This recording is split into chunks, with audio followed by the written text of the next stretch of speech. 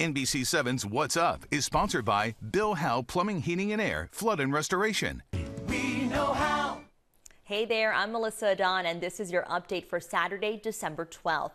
Big news on the COVID-19 fight as the nation's first coronavirus vaccine is now approved for emergency use by the Food and Drug Administration. The FDA has determined that the Pfizer-BioNTech COVID-19 vaccine has met its criteria for safety and efficiency.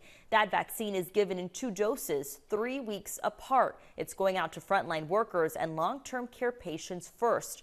But here in San Diego County, we are set to receive 28,000 doses of COVID-19 vaccines. They're expected to arrive within days, and that first batch will go to health workers. The second vaccine priority group here in San Diego is essential workers, followed by older San Diegans and people with underlying conditions.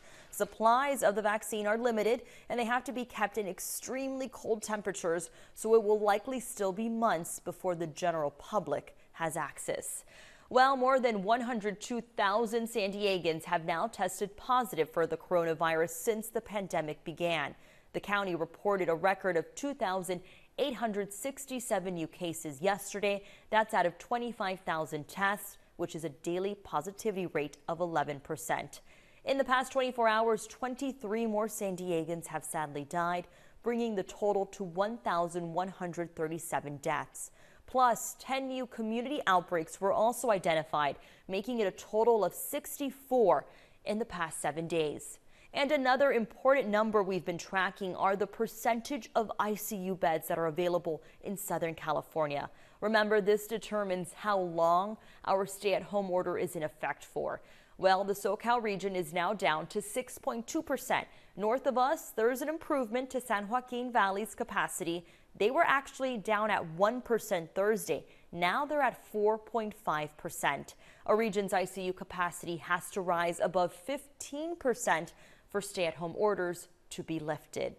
Well, nurses at Palomar Health are voicing their concerns after Palomar Health applied for a waiver to the state's mandatory nurse-to-patient staffing ratios. The current ratios for intensive care units is 2 patients for each nurse. But under the new waiver, the hospital can increase that 3 to 1. The change was made without any input from the nurses union. Palomar's health president and CEO says the hospital followed state guidelines and that the decision was made to guard against a potential surge in patients. Plus, if you need to travel by train over the holidays for essential business, Amtrak has made some changes that could impact your trip. From December 23rd through the 28th, reservations will be required for the Pacific Surfliner route. That's between San Diego and San Luis Obispo counties. Also, monthly Metrolink and coaster passes will not be accepted on Amtrak trains. Amtrak says this is to manage capacity and allow for physical distancing. Well, our annual Toys for Tots donation drive has been extended through the weekend. If you'd still like to donate, there's time. The Marines are out around the county collecting toys, and you can always drop them off at any UPS location. This is the last weekend, and these toys will be donated to 500 organizations in need and will go to about 50 to 60,000 local kids. Awesome job there. Well, we will continue to bring you the latest news here online at NBC7.com and always on TV. You can also make sure to learn more about us on our podcast, Today in San Diego, where we give you the biggest headlines in less than 5 minutes. Stay safe, everyone, and have a nice day. NBC7's What's Up is sponsored by Bill Howe Plumbing, Heating and Air, Flood and Restoration.